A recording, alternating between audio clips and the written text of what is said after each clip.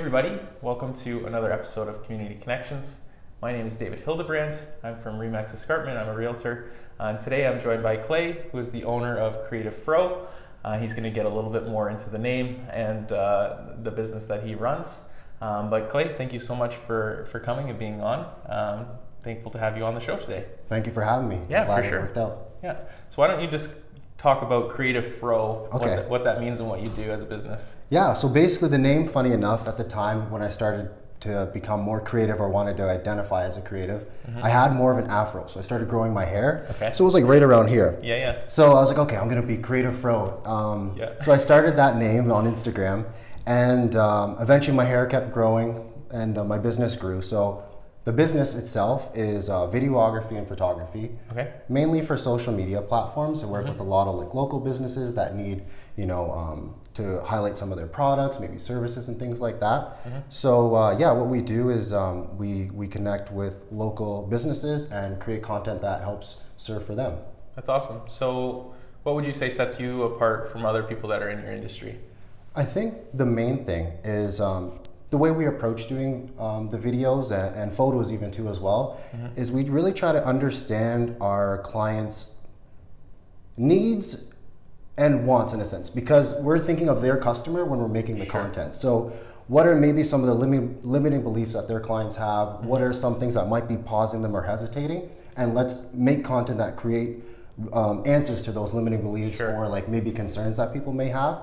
So by doing that, I think it creates a more natural, organic forms of content, and at the same time, it also helps our clients get purposeful pieces of content to post on social media. Sure. So more of an open-minded approach. Every client's different. I'm not taking my template and giving it to everybody. Exactly. We're catering to the businesses that we service. Oh, that's cool. Exactly. And even with businesses that we work on an ongoing basis, that kind of plan changes as we grow and new things come in. So it's like flexible at the same time too.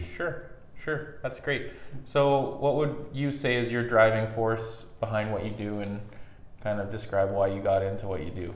Mainly, it's just, I would say for the most part, always loving the camera. It was something I always gravitated to. So when it gets tough on the business end, just knowing that I have the opportunity to do something that I love, and just the chance at having something a little different, because when I was working and going to school and stuff like that, it always felt like a shoe that didn't fit. So you can wear it, you can walk around and do it, but it's uncomfortable, right? So I think by doing this, it's like, it's a shoe that fits, so still you're breaking it in, it's like working in, but it feels right and it feels comfortable, and I don't feel forced when I'm in this like field basically. That's awesome.